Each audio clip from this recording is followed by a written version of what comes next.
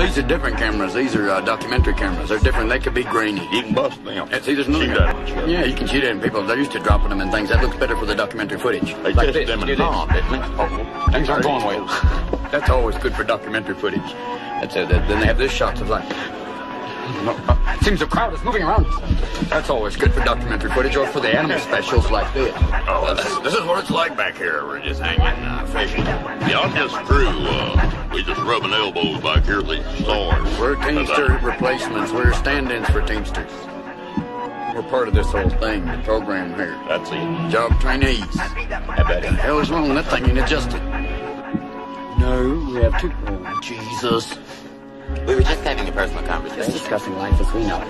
Look at the size of this. Do you like this? Our accessory is important. I think very much so, for hunters especially. I know. You never know when an animal is just going to jump on you, and you don't know if he's going to match your coat. That's it, or if he's going to become one. That's the most important thing. You know, I think live furs are very important for the women in the 90s.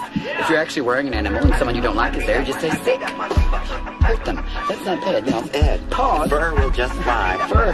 And if you have a baby seal on, if you're near a pool, you're fucked. He'll drown you. Ah! We'll be right back. We're talking fashion. I'm Bob, and this is our show, In Your Ear.